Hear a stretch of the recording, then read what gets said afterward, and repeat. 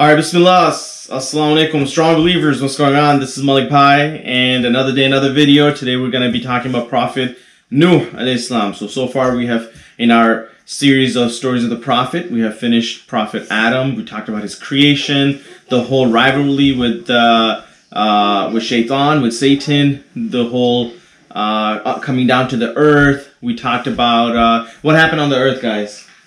Yes. So one of the brothers killed this. Yes, so we had the killing of Qabil killing Habil. So if you haven't checked it out, the previous the stories of Prophet Adam, there's 3 parts. If you haven't checked it out, make sure you do that before you start this one. If this is your first time coming down to this channel, hit the subscribe button. Don't forget to hit the bell icon so you get notification as we come out with new videos, me hanging out with my boys, just doing story times, just learning about Islam and having fun.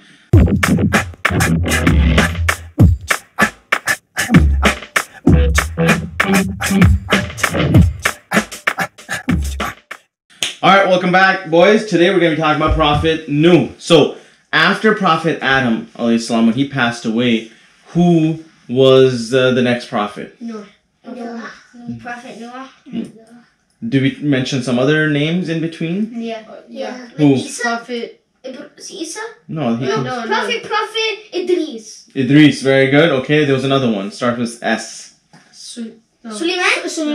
No. Have you heard about Prophet Suleiman? No. Yeah. I mean, in our series of Prophet Adam, here's the first man, and now you think I already talked about Prophet? No, who was it? Prophet Sheeth.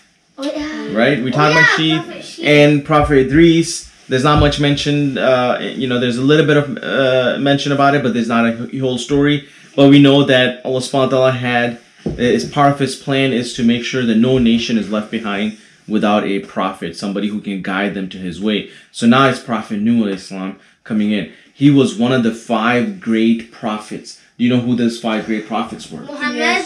Hey, okay, that's one of them. Muhammad sallallahu alayhi wa sallam. Nuh, of course. Prophet Isa. Hey, you gotta put your hand up just like your other brothers. So, yes. Prophet Isa. Okay, Prophet Isa. Prophet Musa. Prophet Musa and Prophet Ibrahim. There's one more. Suleiman? Nope, he wasn't one of the great. Although he was a great prophet, Prophet Suleiman was a great prophet. I can't wait to talk about Prophet Suleiman because his story is just amazing, and so is his father, Prophet Dawood or David. But the 5 great prophets, Prophet Nuh, Ibrahim, Prophet Isa, and Prophet Musa, and Prophet Muhammad sallallahu alaihi wasallam. So, Prophet Nuh, what happened during his time? Before he was sent, I want you to realize how the world was corrupted over time. Now, the trick of Shaitan with Adam and Eve, right? With Prophet Adam and our mother Hawa, wasn't he came to him and said, hey guys, you need to eat from that tree because it's haram for you and you should do it. No, that's not how he does it. He has his tricks. He comes one step at a time. He gives you some logical arguments, which to you will make sense. You're like, yeah, you know what? That does make sense. And then they'll do it. So he wouldn't right away. So those are some tricks that the way he deceives us. So you know what Shaitan did? He came in a human form. And by the way, what is Shaitan again? What kind of creation? Jinn. Okay. Make sure you guys put your hand up and then I'll point at you. Don't call it out. So, jinn. And jinns, can they come in human form? Yes. Yes. Put your hand up. Yes. Okay. Very good. Yes, they can. So, Shaitan being a jinn, again, they're living their own life. They have this whole parallel world. We shouldn't have to worry too much about them. The fact that we know that they can whisper in our ears and so on. But at the end of the day, we are able to control our decisions. So, Shaitan comes in a human form. And he says to these nations, these people, because now look, the good people, the righteous people are passing away. Okay? And when they're passing away, what happens? New generation. A new generation comes. So now Shaitan comes to them in human form and he says, look, all of your good people, all these like imams and scholars, they're passing away. Who's going to remind you about Allah? What should you do? Yes. Build statues of them. Very good. Build statues so every time you look at these statues, it will remind you about Allah. So then they build these statues. okay, of different people that they used to, you know, who were there like scholars and imams. And if you build, hey, Sana baby, come sit down, baby. Okay, so they're gonna build it. Do not worship the idols. Okay, they're just there for you to remind about Allah. So they did. They built these statues. So every time they look at them, it's like, oh yeah, we need to worship Allah. And now over time, what did they do? These generation passed away. All these people died. A new generation came. Their kids and their kids came. Now Shaitan comes and he has a lot of patience. He comes and he says what? Well, you're like your ancestors used to worship these like idols. Very good. Your ancestors, what do you think they did with these idols? I don't know. They've been here. They used to worship them. What's wrong with you guys? You need to worship these idols. So then they started worshiping idols. So now over time, then it just became such a big part of their lifestyle. They're just worshiping idols, small ones, big ones, and so on. It's just in their homes, in their temples. And then Prophet Nuh alayhi salam was sent down. Now, anybody knows how long Prophet Adam or Prophet Nuh gave his dawah? 905? No. 199 years. No. 1,000? You were close. 900. 904? No. 903! 903! 906. Alright, stop. You said 905, you switched to 5 and 0. 950 years. That's a long time, guys. 950 years he told, he talked about Allah with his nation. This is how long Allah gave him this life. But imagine how much patience you're supposed to have. And at the end of the day, he had only a handful of Muslims. So hold that thought. Remind me about this. Why was that important that only few people became Muslim? Does that mean that Prophet Nuh succeeded? Yes. Okay, hold that thought. Now, so now Prophet Nuh alayhi salam is sent. So he is calling out to his people. So there's a surah Nuh, and I'm going to read a few verses from the Quran. He goes, قَالَ يَا قَوْمِ إِنِّي لَكُمْ نَذِيرٌ مُبِينٌ. Oh my people, I am a plain warner to you. That you should, worship Allah, and you should fear Him, have taqwa of Him, and you should obey me. Because you want to worship Allah, you need to obey me. Why?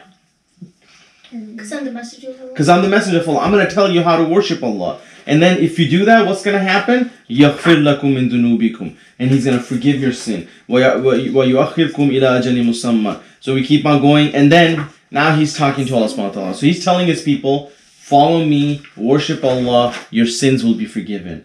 And now He's talking to Allah subhanahu wa ta'ala. He's like, look, Allah subhanahu wa ta'ala, 950 years, okay? It's been a long time. I've been calling out my people. So this is a one-on-one conversation with Allah. He's like, قَالَ رَبِّي, O my master, إِنِّي دَعَوْتُ قَوْمِي لَيْلًا وَنَهَارًا. I have been inviting my people for night and day. Okay?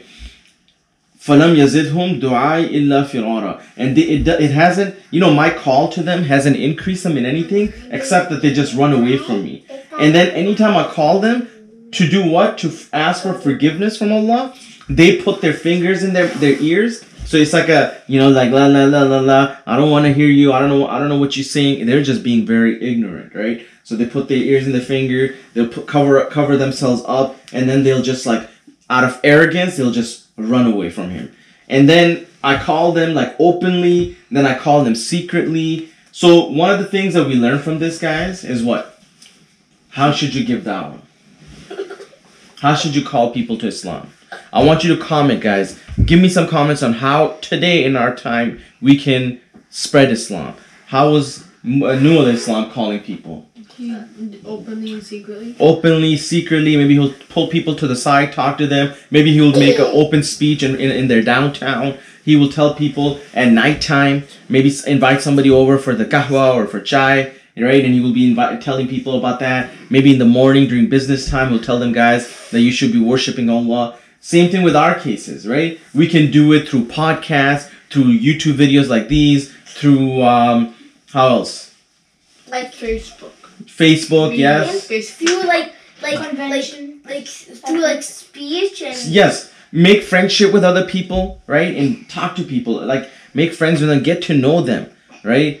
And you don't just walk up to somebody and just say, you need to convert, you need to become a Muslim, you need to be a better Muslim. No, you need to make relationship. You need to make sure that and there's somebody around you who will be a Muslim, maybe not a very good Muslim.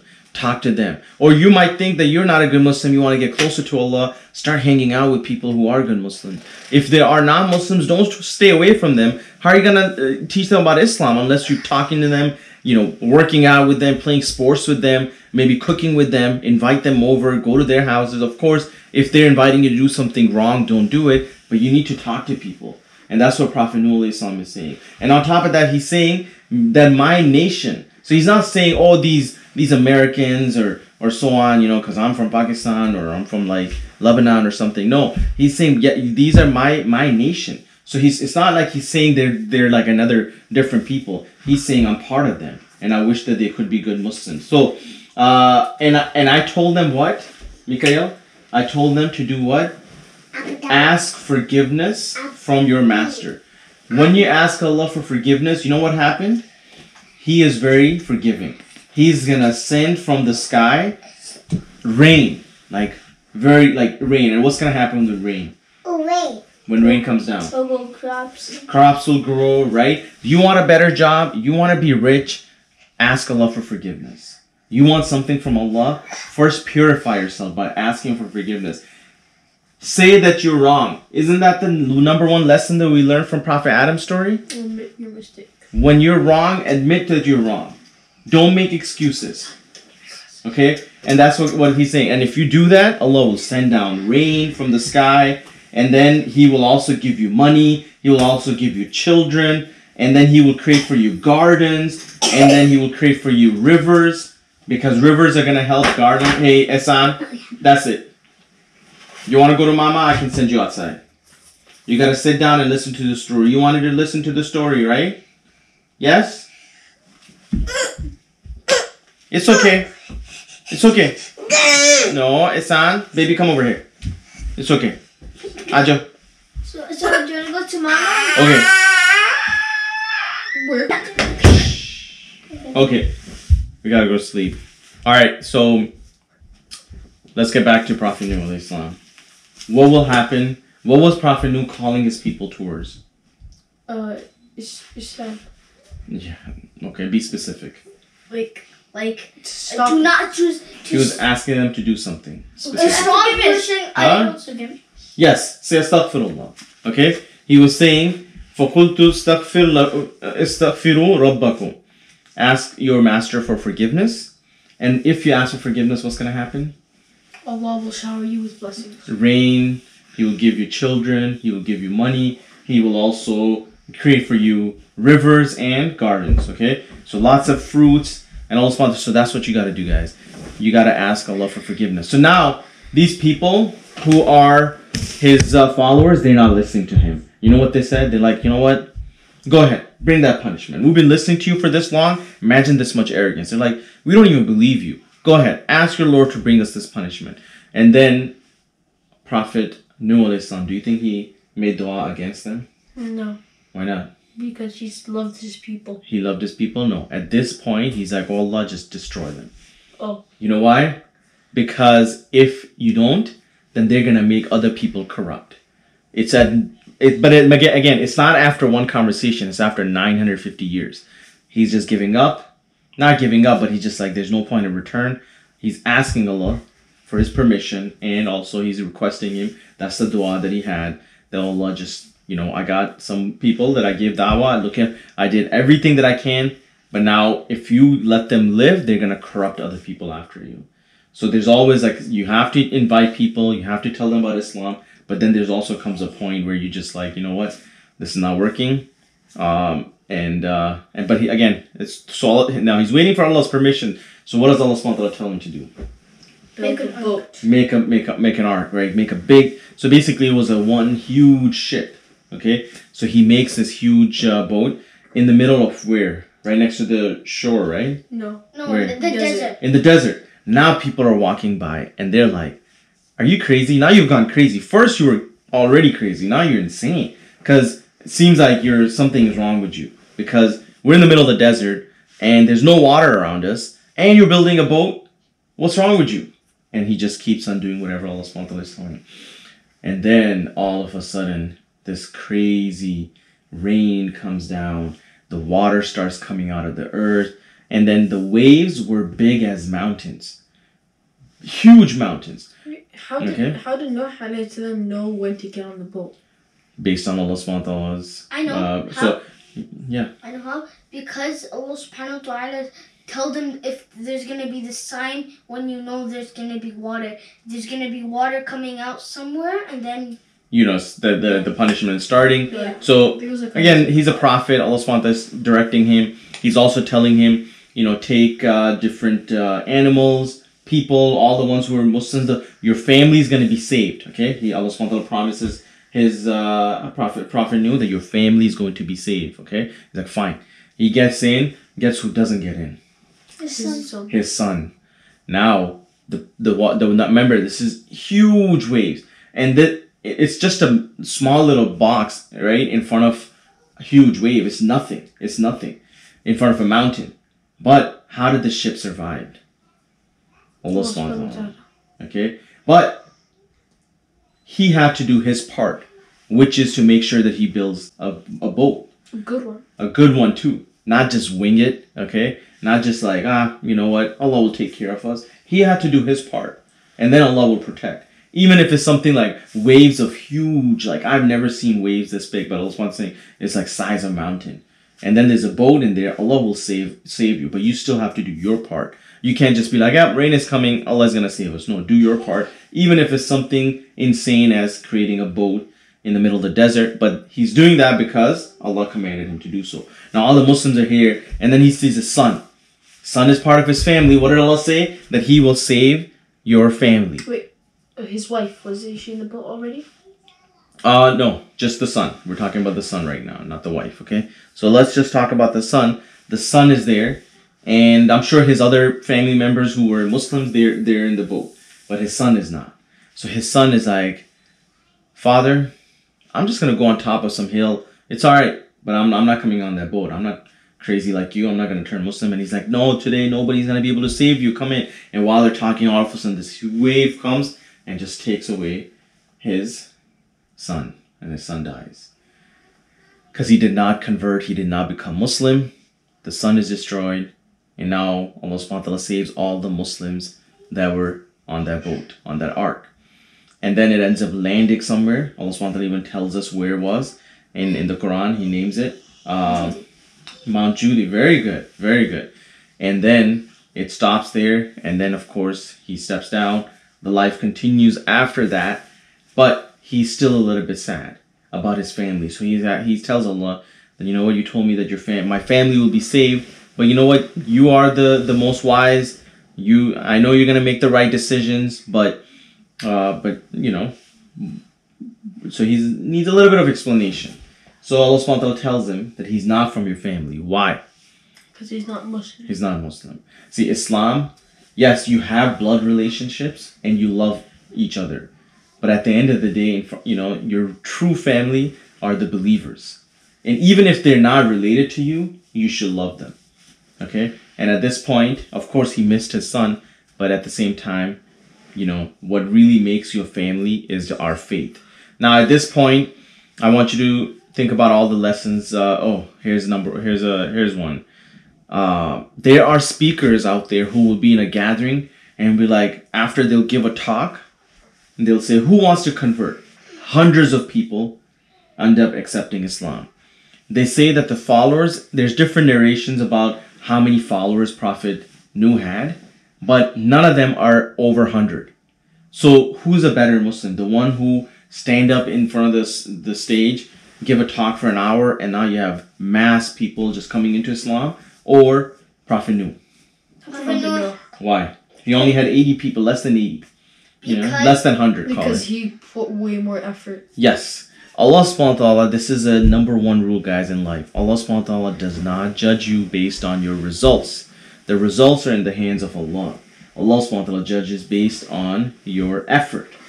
But not just effort that you can just be like, oh, well, I was doing this and I was hoping. No, you got to do different things. If one is not working, let's try something else. I'm calling them day and night in the open and the secret. I'm doing everything publicly. So 950 and on top of the, yes, there's quality and there's quantity of 950 years.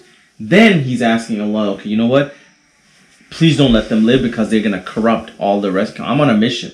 My mission is to make sure that the humanity is guided through the message of Islam.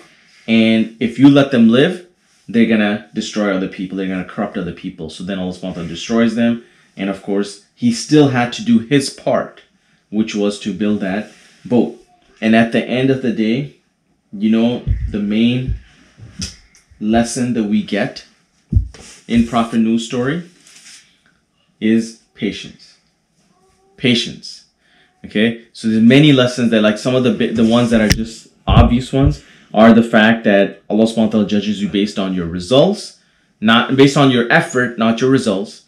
Number 2 is that, what else?